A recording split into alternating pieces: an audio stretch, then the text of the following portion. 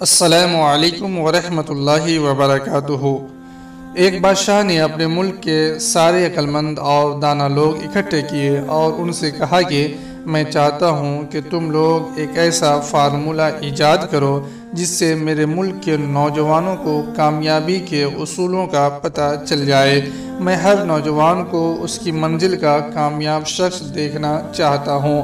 یہ دانا لوگ مہینوں سر جوڑ کر بیٹھے اور ہزاروں صفحات پر مشتمل ایک کتاب لکھ کر بادشاہ کے پاس لائے۔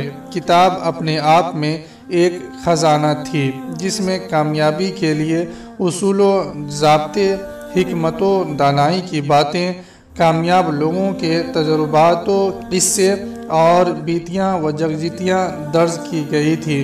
بادشاہ نے کتاب کی خزامت دیکھتے ہی واپس لوٹا دی کہ یہ کتاب نوجوانوں کو کوئی فائدہ نہیں دے سکتی، جاؤ اور اسے مختصر کر کے لاؤ۔ یہ دانا لوگ کتاب کو ہزاروں صفحات سے مختصر کر کے سینکڑوں صفحات میں بنا کر لائے، تو بھی بادشاہ نے قبول کرنے سے انکار کر دیا۔ یہ لوگ دوبارہ کتاب کو سینکڑوں صفحات سے مختصر کر کے 20 صفحات کی بنا کر لائے، تو بھی بادشاہ کا جواب انکار میں ہی تھا۔ بادشاہ نے اپنی بات دہراتے ہوئے ان لوگوں سے کہا کہ تمہارے یہ قصے، کہانیاں اور تجربات نوجوانوں کو کامیاب کے اصول نہیں دکھا پائیں گے۔